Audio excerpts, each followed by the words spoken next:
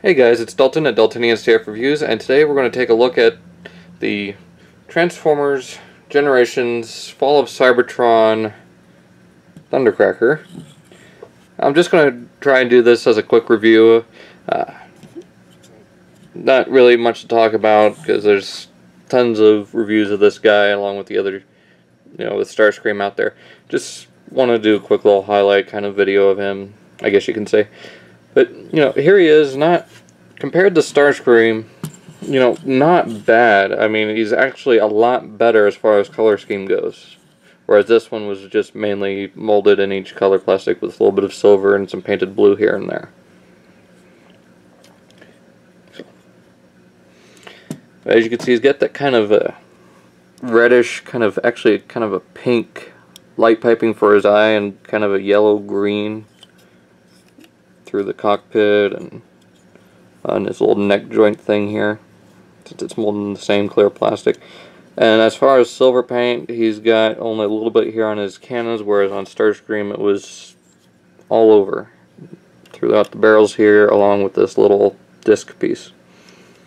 But on him, it's just on that little tiny piece. I'll show you the combined weapon mode here later.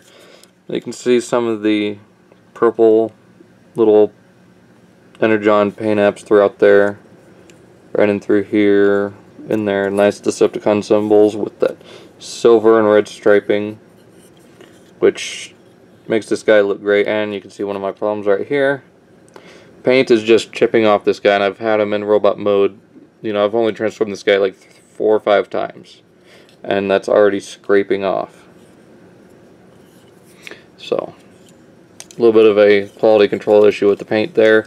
A lot of nice silver paint throughout the back here. I gotta hand it to Hasbro for giving us all this silver paint. Would have been nice to get a little bit more, especially throughout the legs. A little bit more up and through here and on the arms. Maybe silver on these pieces here. For a quick little comparison, you've seen the one with the Fall of Cybertron Starscream. Let's go ahead and bring in his original Classics counterpart. And that is the Generations 1.0 Thundercracker. And you can see here this one is a much more glossy blue with a lot more silver, and this one's kind of a, I don't know how to describe it. It's just kind of a matte dark blue compared to this, and the camera's not really showing the difference. This is more kind of a dark, well, not really an ocean water, but kind of, I just don't know how to describe it. So you can see they did a lot of the same thing. You got the red and the silver instead of red and white. A lot of that nice silver paint. You got really nice Decepticon symbols on here. I wish they would have done that on this one instead of using that light kind of pinkish purple. So let's go ahead and get this guy out of the way. Now to start off in transformation, now before I go any further, I had to put a little bit of super glue on this toe joint.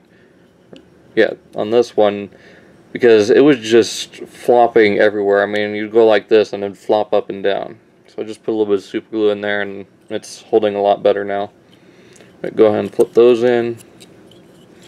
Straighten out the legs. Let's go ahead and pull off these weapons. What you want to do is you want to lift up these little shoulder pad things. Go ahead and pull that apart. Before you go any further, you want to go ahead and rotate the head. Just like that. Come on, right there. Then just flatten all these little joints in here out. Still a little tight on here. Rotate that down. Make sure those are semi-tabbed into place. They won't click or anything, but it's just kind of hard to get them to sit fully down onto that. Rotate this up. And there's these little tabs right in here, and they'll just go into those little slots. Just like that. You want to come back here. You want to fold the arm in while rotating this bicep. Oh, that's one thing I forgot to mention. Let me go ahead and bring in Starscream here real quick for articulation. Head is on a swivel. Shoulders on this kind of universal joint, so it moves out, rotates 360. Double jointed elbows with a 360 at the bicep, 360 at the wrist, nothing at the waist. in and out at the thigh, forward and back, rotates at the hip, bends at the knee, and then a little toe wiggle. So that's the articulation for these guys. So we'll come back here, rotate this back around, rotate that back, right there,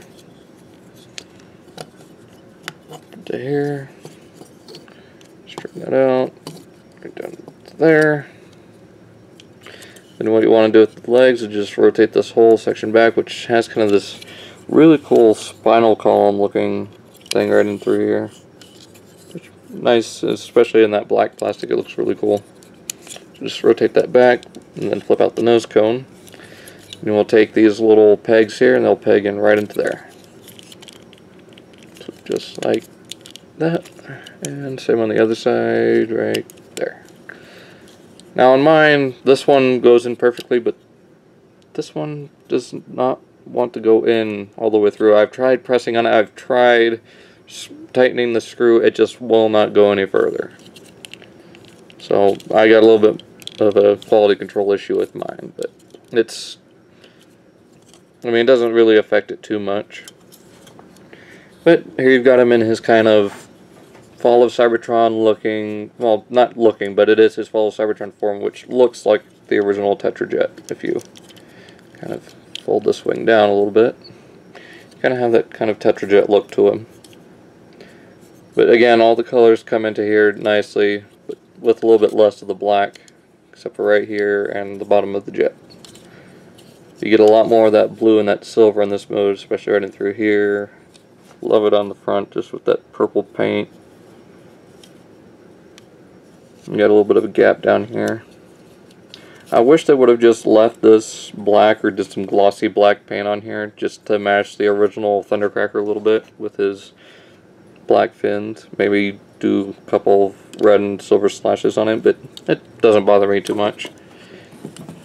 As for his weapons, you know, you can tab them in together just like that, and they rotate as they should. So you got your little Fall of Cybertron neutron assault rifle, which really cool gun. I love this whole little, you know, they actually give the weapons that they had in the game, sort of like they give actual game weapons to the figures. So for these guys, you got the neutron assault rifle for Kickback, you got the gear shredder for Optimus, you had the path blaster for Soundwave, you had just this little rocket launcher. Then for Shockwave, you had either the proton burst rifle or the slingshot. I mean, either one, they look similar, especially if you take off the little gray piece, the silver piece from Shockwave. But you can also, you can tab these, you know, right into here, just like that, you know, separately. Or one thing that they included was you can pull this off, and this is mainly for robot mode. Plug that right into there. If you really wanted to have a silly looking jet mode, you can plug this in right on the top like that. But then it just spins around. And then you've got a weird looking jet. So let's just go ahead and take those off. Plug that back in. Split the gun. Plug that in. Plug it in under here. And there we got him with his weapons.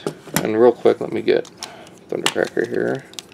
The Generations Thundercracker transformed here real quick.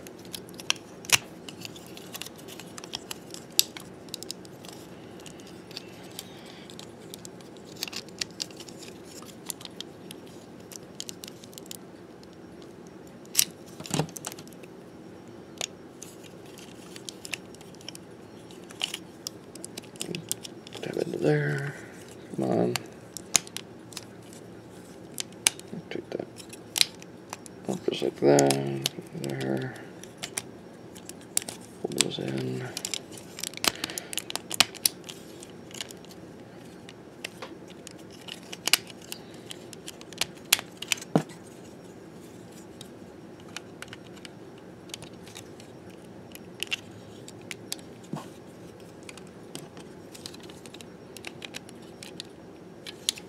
There they are, both in jet mode. So yeah, not bad looking. He's just a little bit thinner in jet mode and shorter.